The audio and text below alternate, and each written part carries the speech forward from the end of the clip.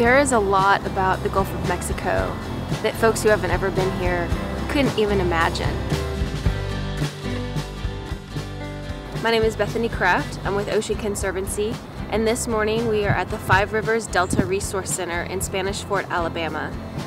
What we know is that even before the spill, some of our most important habitats were in decline. When the oil disaster happened, it put those critical habitats in even greater peril. The Gulf becomes a very important place as a resource for the whole country, as a food basket, as a food resource.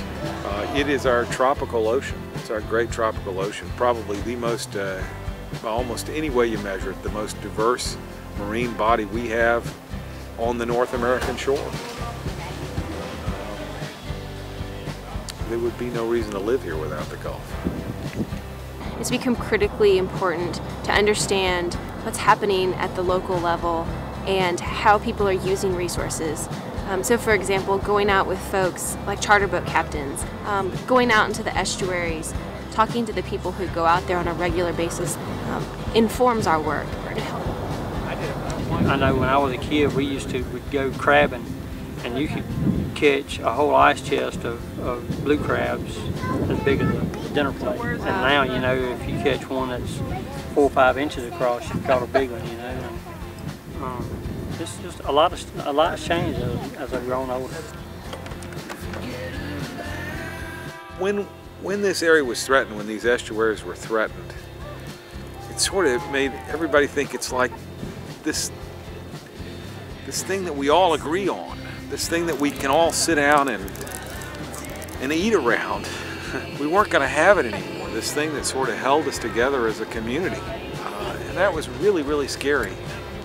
It was a thought about losing the very community that had been built around these marshes and this Gulf. It's time to change. We've got to do something different.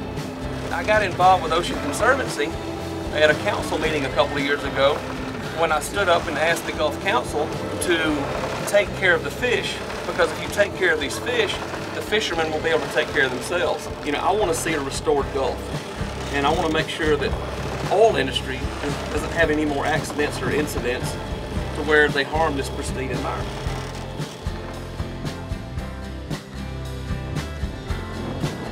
I grew up on the Gulf of Mexico, and it was pretty much the worst day of my life when I realized that this oil was going to come to shore. I think that luckily our worst fears weren't realized. We've come to recognize that this is a wake-up call for the Gulf of Mexico. We recognize how vitally important it is to our lives now in a way that we might not have before. There are things that we can do to make us more resilient so that we can grow back even better and even healthier and even stronger than we were before. And our natural resources play an incredibly important role in that growth.